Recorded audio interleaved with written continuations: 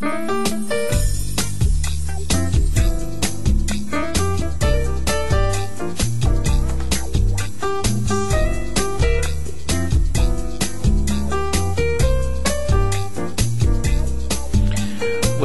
to Using Your Graphing Calculator in Math 140.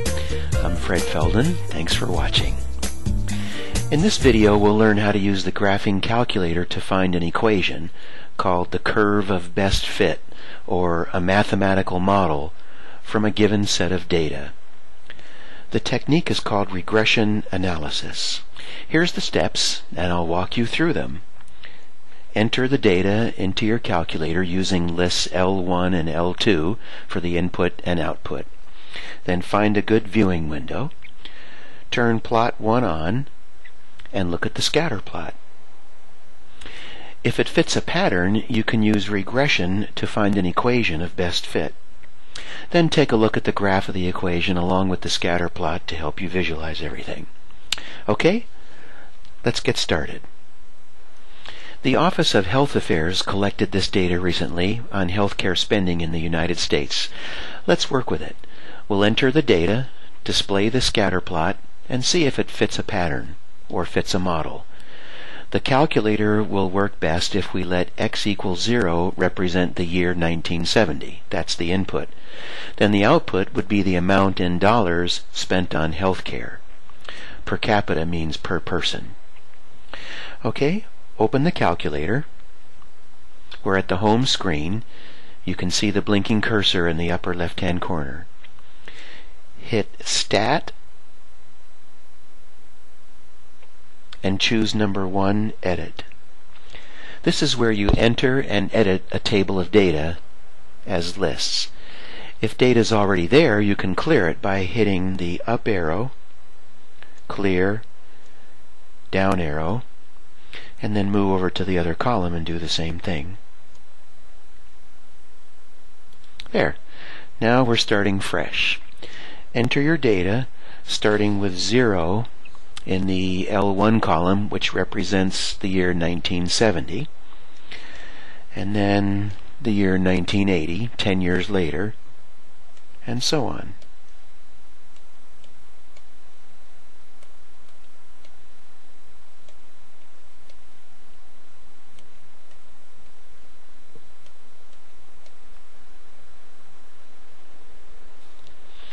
Then enter the outputs in column L2.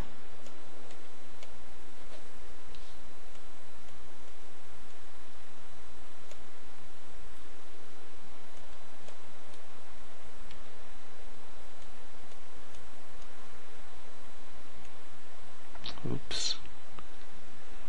Gotta be careful. One mistake and you're in big trouble. There we go. To display the scatter plot, we have to tell the calculator to use this data rather than the usual equation, so we need to turn plot 1 on. The quickest and easiest way to do this is to hit F1, y equals, up arrow, see the black rectangle around plot 1, hit enter, and then down arrow, and we did it. The calculator will now grab the data in list L1 and L2.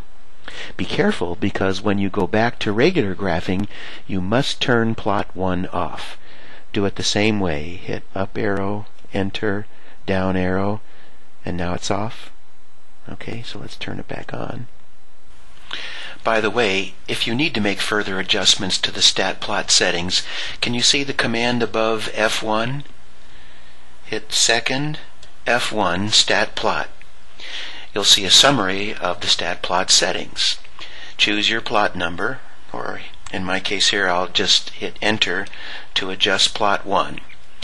And you can see here's another way to turn it on or off, to choose what type of graph you want to display. In this case it's set to display a scatter plot. Then select the input and output and what type of mark. Alright, now let's set the viewing window. So I'll hit F2. If you'll recall, the numbers in the input column L1 go from 0 to 32. So let's make the x min x5, negative 5, just to give us a little room on the left.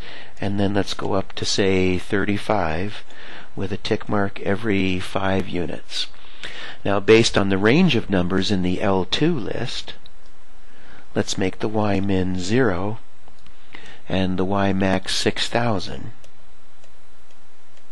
with a tick mark every 1,000 units. Okay, your window may vary. Now hit F5 graph and you'll see it. Ta-da! There's the scatter plot.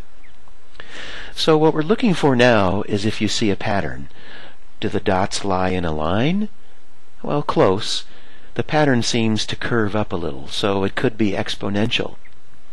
Well, it could be quadratic too, couldn't it? It could perhaps be the right-hand side of a parabola. So let's do that. Let's try the quadratic model, and then maybe try other models, compare the results, and discuss which model might fit the data best, and which model might fit the real world best. You see, mathematics isn't perfect. You have to consider the application, what makes sense and what doesn't. All right, to find a regression equation, we'll go back to the Stat menu. Right arrow to Stat Calc. And here's a list of all the models to choose from. Depending on the shape and pattern of your scatter plot, we decided to start with a quadratic model, so I'll choose number 5. At this point, you could just hit enter and get the equation, but let me give you a very cool tip. I want to add something else to the command. Hit the vars key, which stands for variables, right arrow to the y variables and choose number 1 function. Now choose number 1, y1. There. This command now tells the calculator to use the data in L1 and L2, perform a quadratic regression analysis, and paste the equation from the model automatically into the calculator as y1.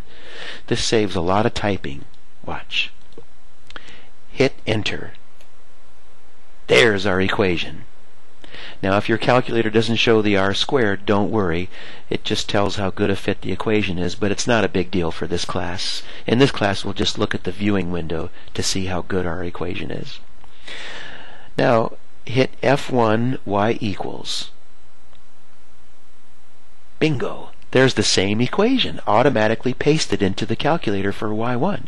That's what I'm talking about. It's a huge time saver. You don't have to do all this typing again, and it prevents a lot of errors. So would you like to see the graph of the model? Our window's already set, so I'll hit F5 graph, and when I do, you'll see the graph of our equation right on top of the scatter plot. There it is. Pretty cool, huh? Now, as I mentioned earlier, other models might fit the data. I opened up the window a little bit, and here you can see some other models. Here's a linear and exponential model along with our quadratic. Which one is best? Well, a model might break down or might not apply to the real world, so you've got a tough choice to make. If the question tells you, then of course follow the directions. But maybe the choice is up to you. Then you need to defend your answer and explain why you picked it. Okay? That's it. Thanks for watching. Let me know if you have any questions.